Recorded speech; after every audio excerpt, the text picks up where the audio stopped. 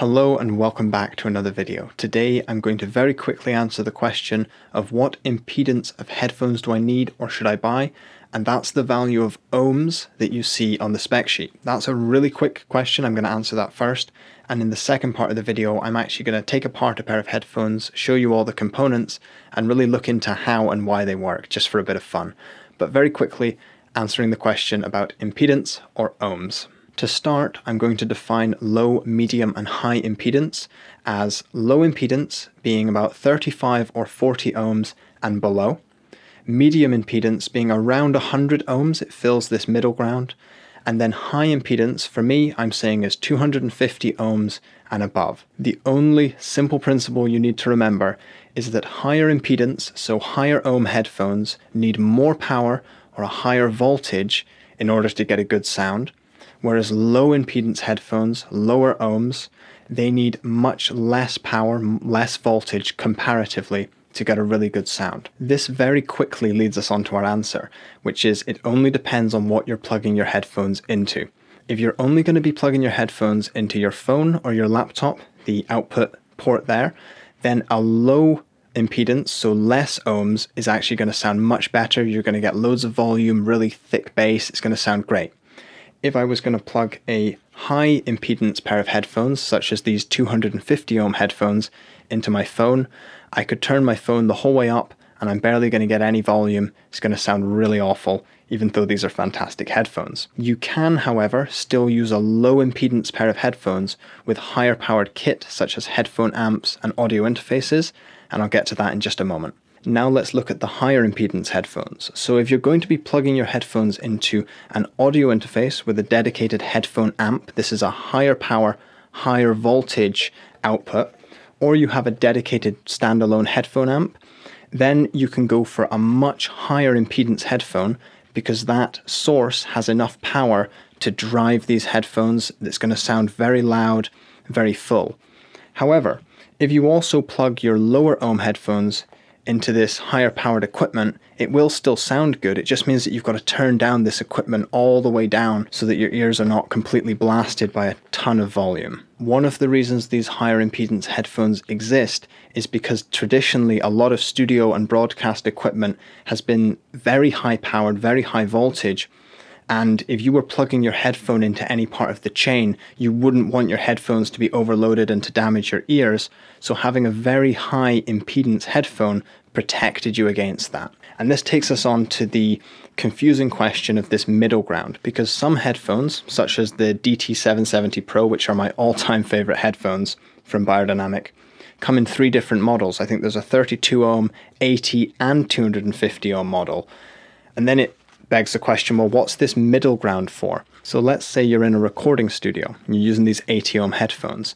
This is going to give you a lot more volume than the 250 ohms. So if you're a drummer and you're tracking drums, you put these on your head, you can hear the click track, the backing track, it's perfect, but they're not going to overload quite as easily as the 32 ohms. So it really serves that middle ground, and it's sort of a best of both. Now onto the question of which sounds better, low or high impedance. If you're an audio professional or just an audiophile, you will be able to hear the difference between low and high impedance headphones, but it's far more important to consider how the headphones are actually built, what other technologies are in there, and how it's all tuned and designed, because there are some absolutely incredible low impedance headphones which sound far better than some high impedance headphones. So in this case, when it comes to which sounds better and you've already addressed your application, it's sort of just a case of personal preference. But to find out more about how headphones actually work, let's now take apart these ones and take a good look at it. So you can see here that we have a pair of headphones,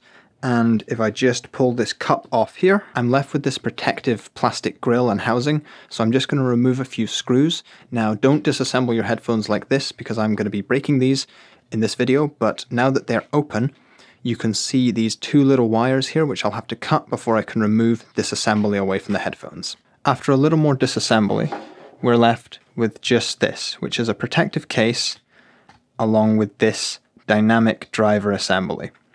So this is the most common type of headphone technology, widespread across most headphones. It's called a dynamic driver. There are other technologies, check the description to find out about those. This dynamic driver has 3 main parts. It has this clear transparent diaphragm. There's a copper voice coil and a permanent silver magnet in there. I took one apart earlier, so I'll be able to show you all these parts in much more detail in just a moment. But what this transducer does is transforms the electrical signal into a mechanical movement, pushing the diaphragm in and out. So this diaphragm here is suspended freely and it can move up and down just like this. So you can see that the coil is moving within the wire. And this movement here is what creates the sound pressure waves which we perceive as music. Let's take a look at the one that I took apart earlier. So we have this magnet here, which hopefully you can see where that comes from. It's a permanent magnet with this slot in it, so it's just a very, very typical magnet, nothing very special going on there. The bit where most of the magic happens is in this part here, so I kind of broke it when I was taking it apart, but it's sort of impossible not to, it's so fragile. So what we have here is this plastic diaphragm, it's a bit crumpled right now, and this copper coil. Now it probably just looks like a solid piece of metal to you, but if you see this wire here, you can see that I'm actually uncoiling coils of copper wire from this here. Now the copper wire isn't just suspended in the middle, it's actually connected to the edge here. And this is really important. The electric signal that's being output by your phone or your amp or whatever travels through the headphone cable and it ends up here. And the current in this coil is constantly alternating backwards and forwards. This alternating current in this copper coil paired with this magnet creates an electromagnet where the polarity keeps changing. So this just slots into this magnet here and it keeps pushing itself in and out, and how far and how quickly it pushes in and out depends on the amplitude of that signal and also the frequency of that signal. I won't go into any details too deep in this video because I don't want to overwhelm anyone, but for those of you who are sort of geeky or, inclined to find out more, this is a very similar technology to what's used in loudspeakers, and if you check out some of the links in the description, you can find out precisely how and why these work. And the differences between the sort of cheaper models and the more expensive headphones really comes down to the dimensions, the weight, and the materials chosen in this driver assembly. So you might have a plastic material here, or you might have some special precision woven fabric. You may have a standard copper coil, or you may have tons more coils. So if you've got many, many more coils, you're going to have a higher impedance because there's going to be more distance for the electrons to travel through that wire, which means you're going to have a more resistance or more impedance in your system. The diameter of the coil might change. It might be a smaller wire, a thicker wire. This magnet in the back, it might just be a standard magnet, or it could be some rare earth magnet, something very expensive with different magnetic properties that might make it more suited to higher fidelity sound. And typically what I've seen with loudspeaker and this sort of driver assembly design is that the best ones in the world are a combination of physics and scientific principles combined with art, taste, material choice. At times it can be a bit of a grey area, but it's open to a lot of discussion and debate because at the end of the day, sound really is a preference, and what one person prefers in material choice and magnet choice might not work for someone else's ears. But I find this sort of stuff super, super fascinating, and there's loads more information in the description too. So that's everything for today. I hope it was a bit fun and interesting for you. It's a little bit different, but I really enjoyed making this video, and I hope to see you in the next video too. Have a great week. Bye for now.